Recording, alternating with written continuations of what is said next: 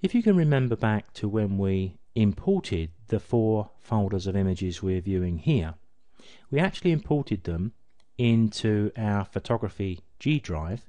We placed them in a folder called Finished Images, and within there we had the year 2014, because at some stage we could have 2013 and we're certainly going to have 2015. But we don't actually see the root of where these images are all located. So if I wanted to view all of these images in one go, I have to reveal that parent, so to speak. So if I select April at the top there and right click, I can show the parent folder, which is 2014. So when I select that, now I'm looking at all 313 of the images within my folder. Just a small point. But back to our collections, and what we're going to look at here are quick collections. So quick collections are our third option, and I tend to think of these as more short-term options. Something we're going to be using in the next few minutes perhaps, or while we're working on a project right now.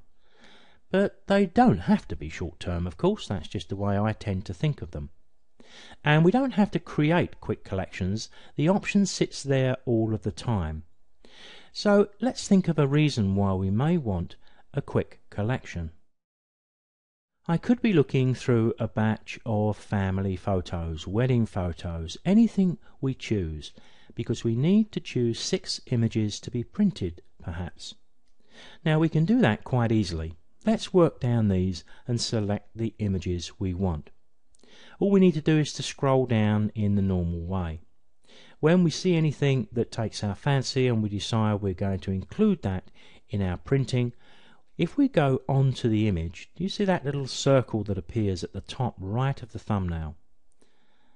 See what it says when I hover over it? Add this photo to our quick collection.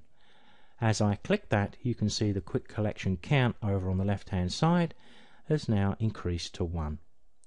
Now we can do this with any of these images and just click them, and I'll just pick a few almost at random just to give us something in there, and when we go to that and select it, then we're just shown our quick collection, already waiting for us to decide what we want to do to print them or add them to any other project. Now, although this is a quick collection, we don't lose anything if I close Lightroom down and I come back another day, tomorrow, or even next week.